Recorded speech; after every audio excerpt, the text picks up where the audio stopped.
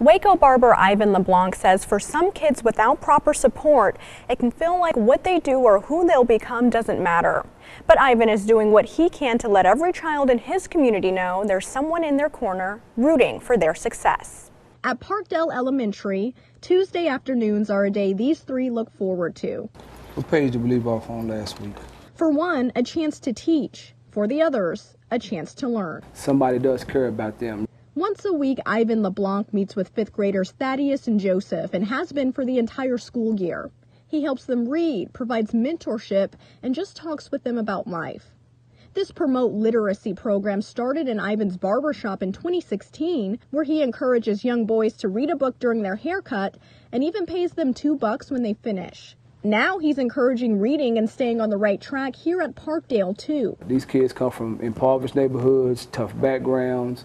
They're lacking a lot of things, and so if we need to give out and need to help. Both boys say the group has led to new friendships, improved their reading, and just provides an escape.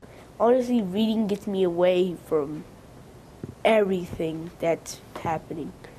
I don't read at home, but school is the most place I read. Thaddeus also says the program even has him thinking about his future career path. For some reason, I want to be a librarian, but I don't know why. Well, because of my love of books, I guess.